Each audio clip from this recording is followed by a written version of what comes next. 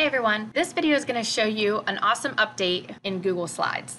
I have built a Google Slides activity where I've used this gray space out here so that I could have some drag and drop. And what I would have my students do is open this up in edit mode and just drag their word to the respective location. But if we were doing this activity in class, I really wouldn't want them to have this, or if my Filmstrip view interfered with what was over here in the gray space. And I would want it a little bit larger, maybe full screen. I used to use a Google Chrome extension for this, but now with the update in Google Slides, I can actually do this from right inside of Google Slides. What you will do is come to View and uncheck the Show Film Strip. I can also, which this has been here for a while, I just never remember to do it, uncheck the speaker notes. So now this looks more full screen and I don't have the Filmstrip view over here. And I have my activity here with my drag and drop that I can have my students do in this full screen mode. Now, one nice thing is I can come back up here to View and check the film strip and have it permanently there, or I can hide the film strip right there. There's a little arrow down here at the bottom that allows me to go back and forth without having to come to View and uncheck the film strip.